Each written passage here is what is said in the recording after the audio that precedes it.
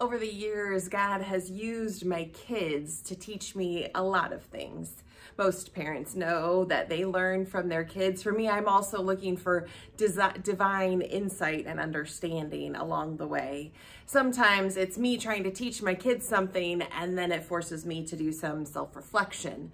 That's been something that's been happening recently. Often you can hear a conversation that goes something like this in our household.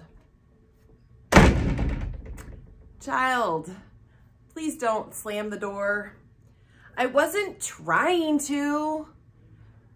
Yes, I understand that. You weren't trying to slam the door, but you also weren't trying not to slam the door.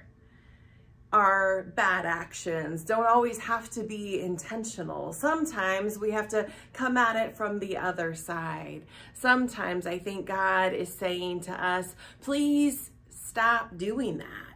And we readily reply, I wasn't trying to. God says, I get that, but you also weren't trying not to.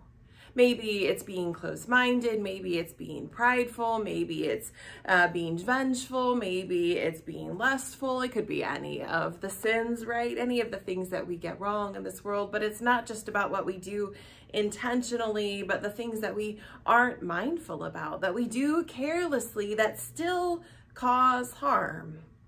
Slamming doors can be fairly innocuous, but hopefully it helps us look a little bit, do some self-reflection that helps us say, not just what am I not doing intentionally, but what am I not trying to not do?